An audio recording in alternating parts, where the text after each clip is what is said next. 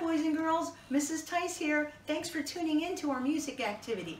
Last week, many of you did a great job drawing your pictures as to the animals you thought you were listening to in that big suite called Carnival of the Animals.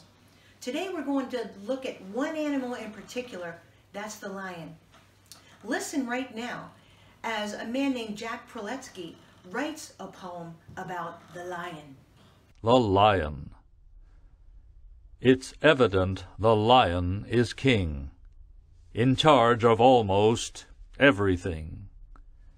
Avoid the beast at any cost, for if you fail, then all is lost. If you should hear the lion cough, don't hesitate to hurry off, and if you hear his frightful roars, remove yourself to distant shores.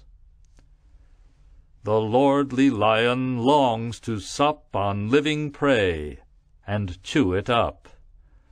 Try not to fall within his sight, lest he dispatch you, bite by bite. Besides his royal magnificence, the lion possesses common sense, and manages to labor less than every lovely lioness. So now we're going to do a movement activity. In the song The Lion, it has 3 different sections, I think, and they sound different. So one section you're going to sound like a king is walking in the room, and whenever you hear that music, we're going to do this.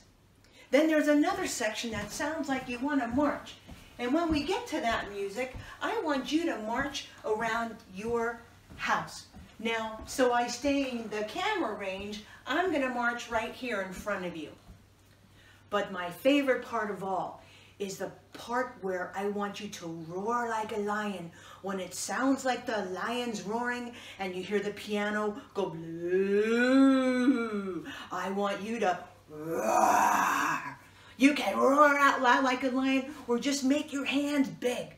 All right, let's try it with some music. Here we go.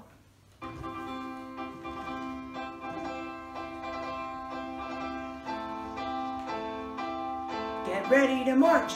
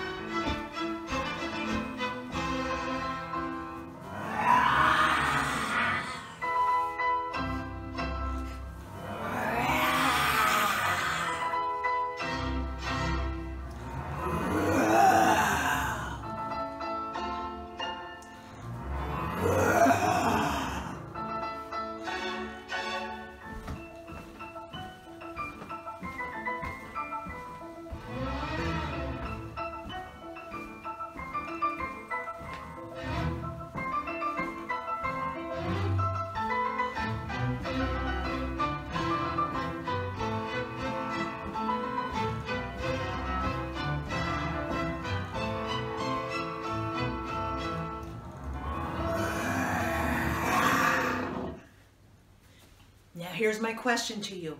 I want you to go back and listen to it again. But this time, count how many roars did you hear? How many roars did you do? Have fun on this week's activity. I can't wait to hear your answers. Bye!